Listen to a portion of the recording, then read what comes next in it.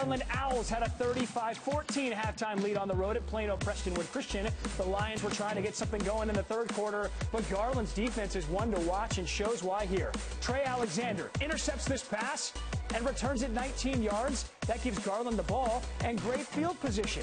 And then a few plays later, Garland quarterback CERGIO PEREZ drops back, clean pocket, and throws a strike to his man, Charles Allen. Perez with 5 touchdown passes in the game, 3 to Jordan Hudson in the first half.